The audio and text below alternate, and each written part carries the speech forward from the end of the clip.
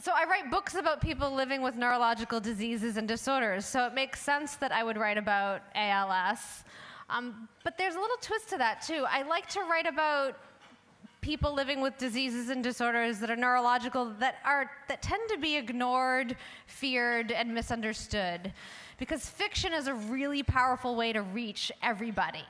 People will read novels and go to see movies. They might not read the Journal of Neuroscience. So this is a way to reach folks. But with ALS, there was this thing. There was this ice bucket challenge, right? Everybody, we dumped buckets of ice water over our heads, yeah. Which was an amazing thing for awareness. But interestingly, there's more to awareness. In my opinion, you have to couple that awareness with something called compassion. Because otherwise that awareness just stays in your head. It's an intellectual knowing. So for most folks who aren't touched by this disease, as you all are in this room, they dumped that bucket of ice water over their heads, they shot the video, they posted it to Facebook, and then they went and had lunch. And they did the next thing and the next thing, and they never really had to consider what it might feel like to live with ALS. And so the compassionate awareness thing has to happen, and that's why I write what I write and why I do what I do. So I wanted to tell you a little bit about how I came to know Ron and Compassionate Care ALS, because I couldn't ask for a more perfect organization led by a more perfect human being if what I'm after is trying to understand compassionate awareness. So I think it's so fitting, and I just actually figured this out tonight with Erin, that the reason I know Ron, and of course I think, I was going to know you no matter what, but the real reason I came to know you is because of a shaman, which I think is so cool, right? So my college roommate and Erin went to Peru with a shaman that all three of us know. And so my roommate introduced me to Erin because she knew I was going to be writing a book about ALS. So I spoke with Erin, who is fantastic, and Erin, wherever you are, thank you for getting me started. Where are you, Erin? Erin!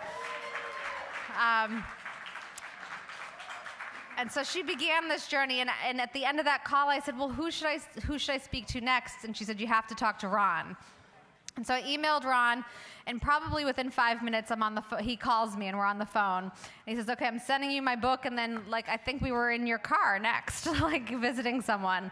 So this book, when people ask me about the research for this book, and it involves reading everything, and it involved going to Mass General and shadowing Merritt and her team, and Darlene, wherever you are, amazing, beautiful Darlene. Again, being willing to show me what you all do day in and day out.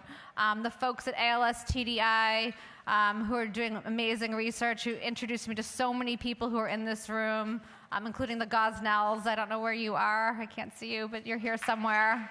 Love you. But, my most intimate relationship in this book, and you talk, Ron, about how this is about relationships. Writing these stories are personal and about relationships for me as well. It's not, yes, I'm writing about these diseases, but they're about people with diseases. There's a huge difference there. This isn't about sympathy. Sympathy is when you feel for someone, and they're at a distance, they're way over there. Empathy collapses that distance, and it's about feeling with people. It's about being with people. And so while I'm learning that with respect to ALS, I also got to spend time with Ron and see what it is that you do and learn from you. And you were the most beautiful, unexpected gift for me to get in the course of writing this book. This book would not be what it is without your example and leadership. It was just such an extraordinary pleasure and honor to watch what you do and see how the need that people have for what you bring. And it's not, like folks said, it's not just the equipment, and man, do they need that equipment, and you don't know you need it until you need it right now.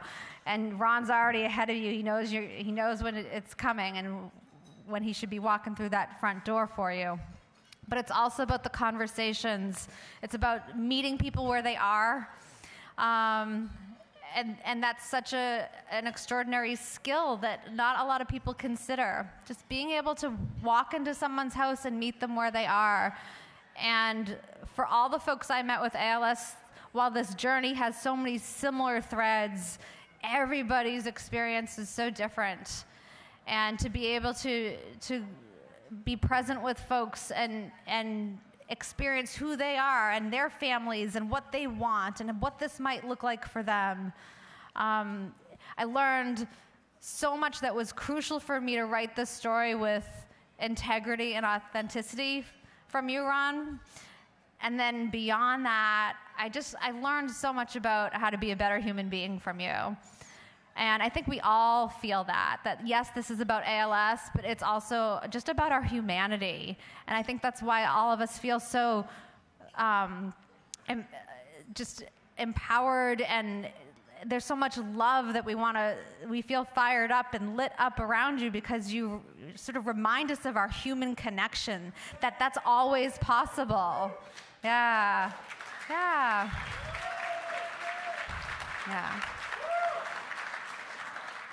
So this is, I guess, just an opportunity to express just so much love and gratitude to Ron and Compassionate Care ALS, and that, we became friends so that I could write this book, but you've got me for life. So thank you. I love you.